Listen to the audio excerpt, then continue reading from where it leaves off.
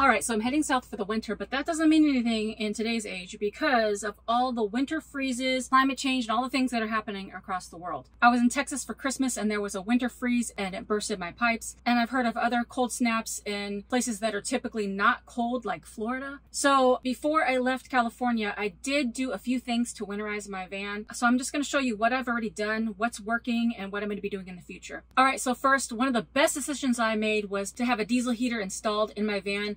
This happened right before my van build was done and I had somebody install it for me. Cost was only about $150, I think even less than that at the time, $135. It does make a difference. What I used to do in my car was blast the heater while I was driving around, and once I got to my parking spot, then I would just jump in the back seat and go to sleep. But now that I have a van, the diesel heater is a must because there's just more space to get cold around here. The other thing that I did is when I built this van, I added insulation. It's Havelock wool. So there's wool batting on every wall in here and in the ceiling as well. So that helps too. But with the Chevy Express van, it is a passenger van, so I do have a lot of windows, and this is where the biggest problem comes in when trying to keep the van warm. This will also apply in a car as well. If you're living in a car or a minivan or something like that, do everything you can to cover your windows. I didn't do that when I was living in my car. I just had really thin window coverings, but in this van, I made my own window coverings. I used something that's like Reflectix. It's not the brand name Reflectix, but it's like Reflectix. I sandwiched some wool in between the two pieces. I put some insulation board and then covered it with fabric. And so that is pretty well insulating to the windows.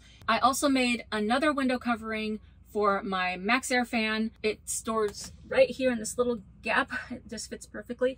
And it's just an insulated board from Home Depot that I wrapped in fabric as well and put some Velcro on it.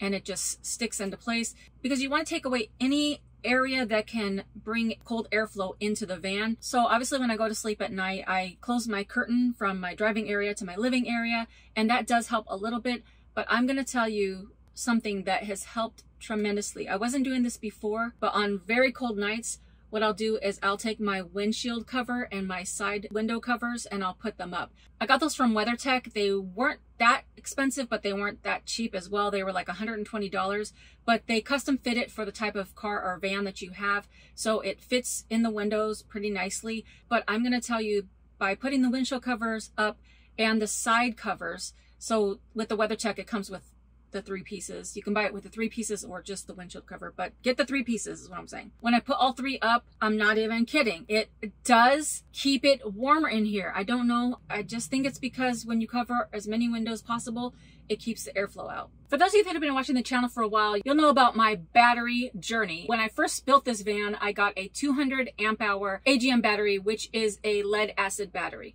Now, when you have a 200 amp hour AGM battery, you're only supposed to use half of it, so 100 amp hours. And when I got my air conditioner in the van, that was not going to be enough. So I saved my money and upgraded to get a lithium battery. Now, at the time, I wanted a 200 amp hour battery, but my dad's like, it's not that much more, just get a 300 amp hour. So I let him talk me into it, and the battery's been awesome. That came from Ampertime, which is now Lead Time. They've rebranded and they're as awesome as ever. And I've been using the 300 amp hour. It's worked well with the AC. It's worked well with everything, but it's too much battery for my system. I don't need that much. And so once I started getting into some of these colder weather areas and these deep freezes, I was thinking, okay, I need to have some protection on this battery, because with the regular lithium battery that I have, it works well, but not in freezing temperatures. And I didn't know it at the time, but if the battery hits below 32 degrees Fahrenheit, it could shut down. So I was like, okay, I want to be free to go wherever I want to go in this van. So I reached out to Lead Time and discussed my concerns, and I made the decision to take out the 300 amp hour battery and move on to a 200 amp hour self-heating battery.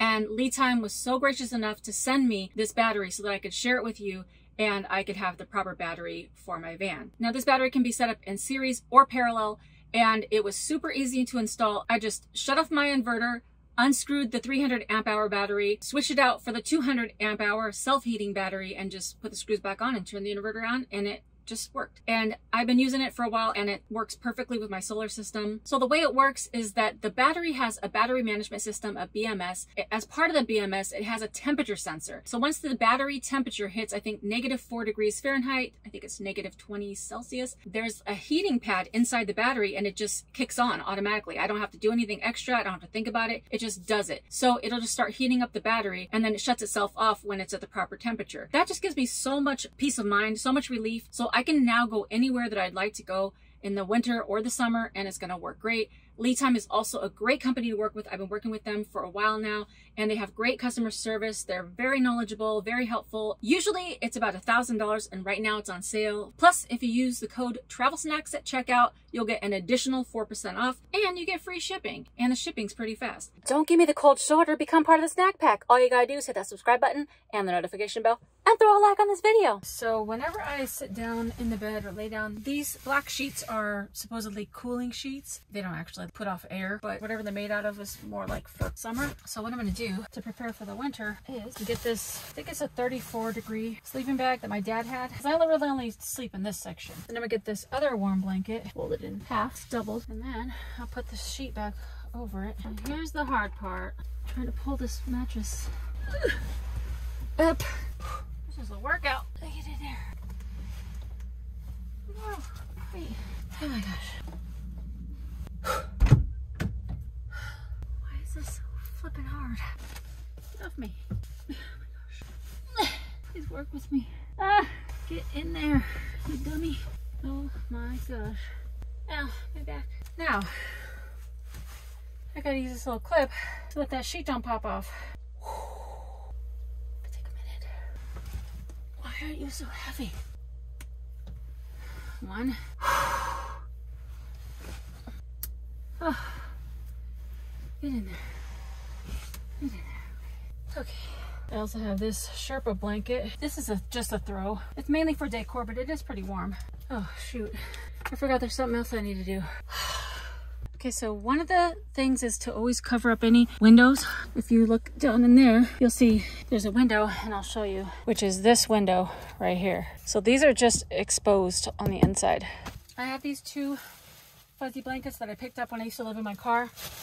And I still have a big bag of Havelock wool that I used to insulate this fan. I'm just making this up right now, so I have no idea if this is gonna work. But what I'm thinking, yeah, that fits about the length of those windows. I mean, I have so much of this left. Put this in here and just fold it.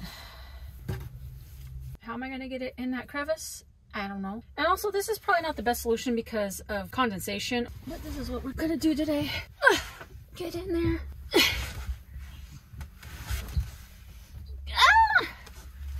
Oh my gosh. Fudge balls. Oh, this is not great. Okay, it kind of worked. It's right here. Okay, I couldn't do it with a camera, but it's pretty much in place. Is it perfect? No, but it's covering up at least more than it was to keep out some of the draft from the window. Good night. And this is my second wool burrito. Oh, broken nail. Ow. That's gonna be warm enough. It better be. I'm over it.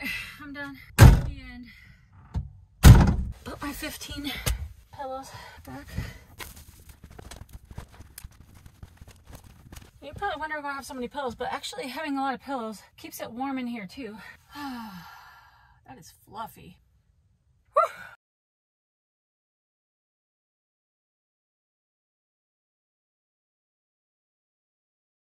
Ever since I've added that to cover those little windows, it's really made the difference in keeping this living space warmer. Now, I talked about this when I was living in my car because I swear by this down comforter. It's not expensive. It's not even like, I don't even know if it's real down. It's just warm. It's like $50 for a queen size. It's not a brand name or anything, but I'll link it in the description. But this thing is just super, super warm. Another thing I did a while ago, and I don't know if this helps at all, but I bought some of that self-sticking weather seal, like little rubbery thing, and I use the adhesive to just stick it around the door frames.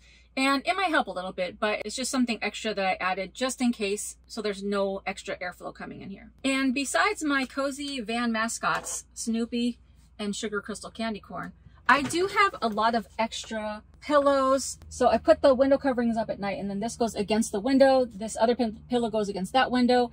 And so it kind of just keeps everything cozy in here. And then I also sleep in sweats, a tank top, and a sweater. But it's usually warm in here, so I usually don't have to wear the sweater. I also have this mask that I can put on at night to cover my nose because I still haven't figured out the best invention for covering my nose at night when it gets cold, because even though it gets warm in this space, sometimes my face is still cold, and sometimes I don't want to run my heater at night. If I'm in a place that's kind of a little more populated, like maybe a hotel parking lot, when I have my heater on, you can hear it a little bit on the outside. You can hear it kind of clicking and kind of blowing a little bit. So it's not ideal if you're in a more populated area. If you're out in the wilderness boondocking, it really won't matter. But sometimes I don't want to turn on my heater if just my face is cold. So I'll use this gator type mask that my friend Sandra gave me. It keeps my face pretty warm. And it's very thin, so I can breathe. Then I recently, where'd it go? Where'd it go? Did I lose it? Oh, here it is. And then I recently got this, just the eyes are open, and it's got this rubbery face. It's kind of mesh, so you can breathe. This is very warm, but it covers my whole head and face, and I don't really love that. And the final thing is, because my water pipes burst, me and my son Marcus, we had to rip out all the PVC piping and we just put it in braided vinyl tubing instead. And I had a lot of comments from that video saying that I should insulate that tube, which I had already been planning to do because they make this self-sealing insulation. But what I think I'm going to do instead, just to keep it cheaper, is go to the Dollar Tree, get a pool noodle, and then, hold on, I have some extra Havelock wool, rip it in half, and then just roll this around the pool noodle, and then take some duct tape and then just tape it around. And then that way, that tube is going to be extra insulated and it's never going to break and pop. Well, I mean, God willing. Now, even though I've set up all these things in my van, I don't know that I would necessarily drive into a winter storm or a freeze or a snowy area because, number one, I don't have chains and I don't feel safe driving around on icy roads. Plus, I have a gray water tank under my van, and if that freezes, I won't be able to drain my gray water tank, and it's a whole thing. But I wouldn't mind just going to some colder areas because there's some really beautiful places that I still like to check out. And now I feel that my van is pretty well equipped. Now, so far, all the things that I've added or done to my van has worked out really well, and my van stays pretty cozy, even in very cold temperatures. But maybe there's something I have missed or need to add to my van. Let me know in the comments that maybe I should add, or something you've done if you live in a vehicle as well. I'd love to hear about it. Drop it in the comments, and I'll see you on the next video. Bye for now.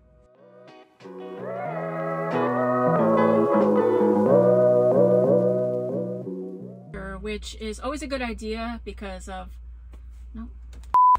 Alright, so I'm heading south for the wind, and it bursted my pipes. And now I talked about this in a, for me, would that the best, it's definitely going to be different. No, I don't want to say that. Now, one of the most important one of the most important things, so stop, okay. Snack time. Snack time.